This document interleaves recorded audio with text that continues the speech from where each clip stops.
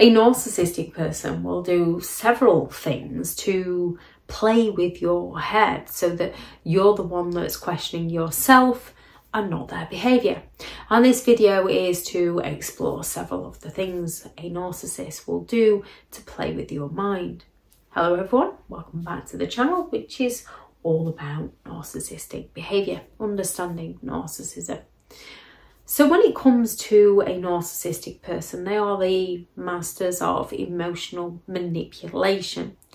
They usually get what they want from you by toying with your emotions. So one of the first mind games they are going to do is provoke an emotional response within you that serves them. So if they want to provoke a strong desire within you to make your relationship work with them, they're going to come on strong with the love bombing. They're going to be nice. They're going to offer the flattery. They're going to be there for you.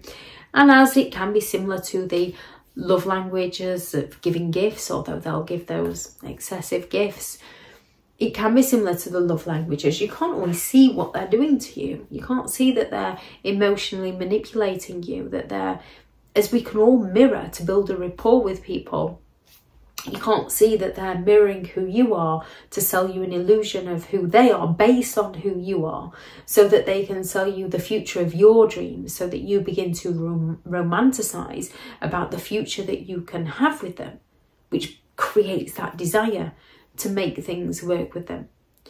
However, when things aren't going their way, they're going to go all out to have a joke at your expense, to hurt your feelings. And then if you try to speak to them and communicate with them about this because you believe them to be a genuine person, they're going to accuse you of being unable to take a joke or being too sensitive, being too insecure. They will go all out to, if they feel like they're not getting the attention from you that they desire from you, they'll go all out to flirt with somebody in front of you. Some people are naturally flirtatious. However, you can communicate with them about this and you'll not feel insecure around them. Narcissistic people, when they get offended, they're going to go all out to provoke jealousy within you so that they can stand back and say, oh, what's wrong? Is somebody jealous? Which they are literally projecting out. A narcissist's accusations are usually confessions. They felt envious, so they seek to punish you, and then they seek to accuse you of being the jealous one. So narcissistic people go all out to provoke an emotion within you that works in their favour, even down to guilt tripping you so that they can get their own way with you. You'll often notice with a narcissist, they'll play ill to gain that sympathetic attention from you. They'll turn around. Narcissistic people don't give for giving's sake, they give so they can take. So they can turn around and just say, after all I've done for you, to get you to feel guilty. And as we ourselves know that we can do a lot for those that we care about without any ulterior motive, just because we care. And then we can just ask them of something so simple. And because they don't care, they're not interested in doing it for us. It doesn't even put them out, but they're just not interested.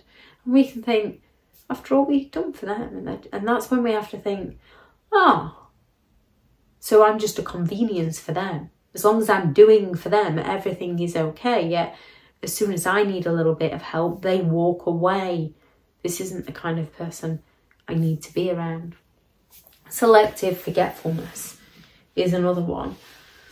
When it comes to toxic amnesia, a narcissistic person will purposely forget information that they don't want to know. When it comes to abuse amnesia, you can forget periods or episodes of abuse in order to protect yourself.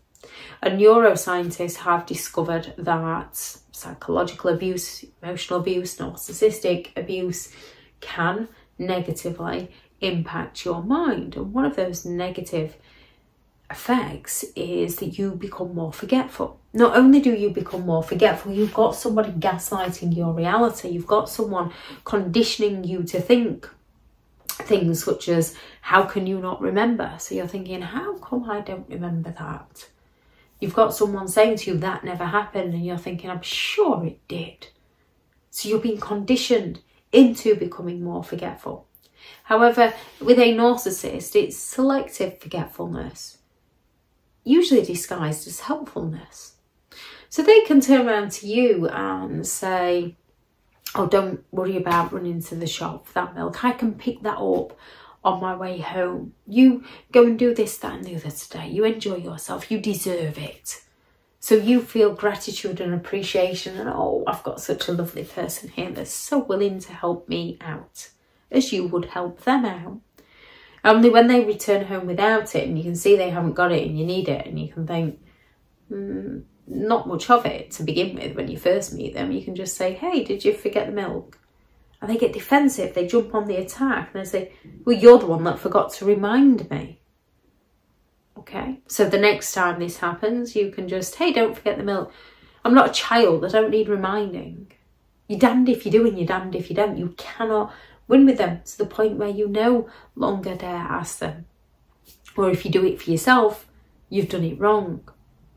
They devalue you. They seek to pull you down. They seek to invalidate who you are as a person. It makes them feel superior as a person, and it helps with their fear of abandonment. If they can make you feel less than, they feel like they can keep hold of you easier. So they put you down at each and every opportunity, those subtle digs. And it can be as simple as, what are you wearing that for? I wouldn't go out looking like that if I was you. Or they can just compliment somebody else on something that you've done and completely ignore the work that you've put into something. They look to devalue you so that you question your worth, you question your capabilities and not their behaviour. False accusations. If a narcissist can accuse you of doing the things they're doing to you, it gets you on the defensive, gets you explaining yourself to them, and they can continue to get away with their behaviour. Moving the goalposts. So what works for them one day doesn't work the next day. So you never know where you stand with them. Provoking a reaction out of you. Narcissistic people need to provoke that emotional reaction to work you in their favour, in their reality. Whether they're provoking those positive reactions or the negative reactions. Even using a positive reaction but having a negative impact on you. So they can go all out to breadcrumb you, to provoke feelings of that false hope within you so that they can keep you hanging on a little bit longer thinking everything will be okay. Only it never works out that way. They're looking to provoke that reaction where they treat you so well so that you tell everyone just how amazing they are. Or that reaction where they're going to provoke you into raging out at them so they can tell everyone just how abusive you are. They rewrite history constantly on you. And the more you try to just say, that's not how it happened. You're barefaced lying to me here. They don't want to get this. They're not interested. That's why they've rewritten the history. They're not interested in the truth.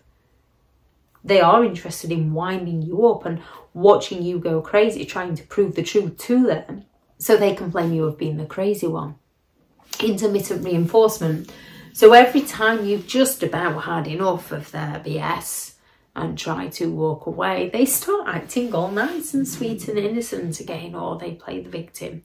So you feel like you need to be there for them.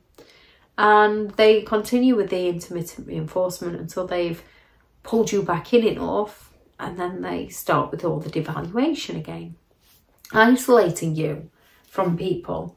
And it can be those subtle digs of, I don't think that friend of yours likes us. Oh, I think that friend of yours is jealous. So a narcissist can treat you in a manner that your friend picks up on isn't very nice and tries to explain it to you. So you can then go back to the narcissist and say, hey, they said this, what does this mean? And, oh, I think they're just jealous of our relationship, so they're trying to break us up. And you believe them because they can treat you so well, not recognising they treat others so terribly. They will constantly claim that you're the one that misunderstands them, while they forever misunderstand you. There's always that double bind with a narcissist where you are damned if you do and damned if you don't. Just like when they say they'll pick something up. If you don't remind them, you're wrong. If you do remind them, you're wrong. They forever change the goalposts. They forever change the game. And with that double bind, it often leaves you trapped with whatever choice you make. There's going to be a undesirable outcome for you. Narcissistic people play many different mind games. Any you notice, please do add those into the comments for people reading through. Thank you very much to all the returning subscribers and your continued support of the channel. It's greatly appreciated. If you are new to the channel, I'm Elizabeth Shaw. This channel is all about narcissistic behaviour to give you more understanding of the people you might be dealing with within your life, how to handle yourself around those people if you cannot go no contact, and different methods to find what works for you to help you understand and overcome narcissistic and emotional abuse. If you do find the information helpful on the channel, please do subscribe. If you are looking for further help and support in understanding and overcoming narcissistic and emotional abuse, I do have several online guides available, and those teachable links are in the video description. If you are looking for someone to speak to, I have partnered with BetterHelp, and their sponsored link is also in the video description. I do also have a new book out, which is 15 Rules to Deal with Narcissistic People, which is available to purchase on Amazon now, which I'll also add the link to that into the video description. Go out there and create the day that you deserve, because you do deserve to have an amazing day. Bye.